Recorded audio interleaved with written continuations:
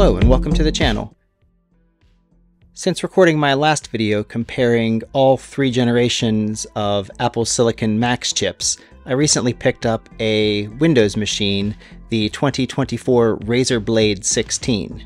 And since I had a lot of comments asking for updated real-world use in things like After Effects and Blender on updated macOS software and updated Adobe and Blender software, in addition to how they compare to a high-end Windows machine, I figured I would make an updated comparison video not only between the Apple Silicon, but also adding in the Razer Blade as well. As far as specifications go, each of these machines is the maxed out version of what's available on each category.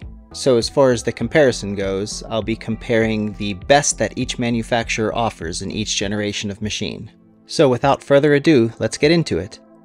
I'm going to start off this time with After Effects, since that was one of the most popular requests by everyone who commented on the last video. The stress test project that I'm using is available for free on Adobe's website, and I'll include a link in the description below in case you want to download it for yourself and see how your machine compares. I ran the test twice on the Razer machine, once when it was plugged into power and once when it was running on battery. And the Apple Silicon machines were just running on battery since there's no difference in performance whether they're plugged in or not. As you can see, there's a pretty big difference between when the Razer was plugged in and when it was running on battery power. In fact, a common theme that you'll see is that the older M1 Max tends to win out as far as benchmarks go when it's compared against the 4090 running on battery. In the After Effects test project, the M1, M2, and M3 Max performed about the same as they did when I first ran the tests when the M3 Max first came out. But the more interesting story here is that the M3 Max barely lost out to the Razer on power, and the M1 Max actually beat the Razer when it was on battery.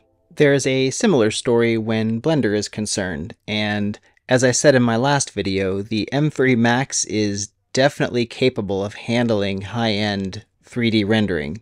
That's not to say that the M1 or M2 can't do it, but as you can see from the Blender Classroom render, the M3 Max is only 1 second slower compared to the 175-watt RTX 4090 in the Razer Blade. The M2 Max isn't far behind and is a pretty close competitor to the M3, and a pretty huge leap in performance when compared to the M1 Max.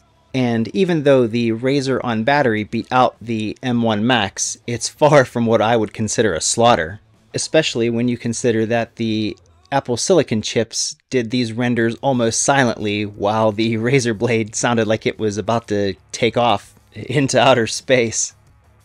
The junkyard test mixes things up a little bit, with the M3 Max actually beating the Razer while it's plugged in, and the M1 Max beating the Razer while it's running on battery. Now that we've seen what the GPU can do, I'll switch over to a CPU-heavy application. That is Adobe Dimensions. While rendering on the CPU, there is a bigger difference in the performance between the Razer Blade plugged in on power and the M3 Max, showing that there is a closer race between the GPU on these machines than there is on the CPU. The big shocker here, though, is that the M1 Max is significantly better running on battery than the Razer Blade running on battery as far as CPU rendering is concerned. Hopefully you found this video helpful. I just wanted to make something short and sweet that would show off the performance differences between all of these machines with files and demo projects that were readily available, so that if you are thinking about upgrading your machine, you can download those files and see how your current device compares.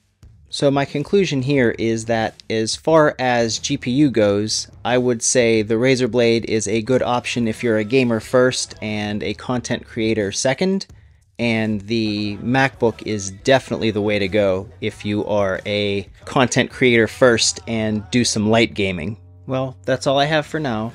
I just want to say I really appreciate you stopping by the channel, and as always, thanks for watching.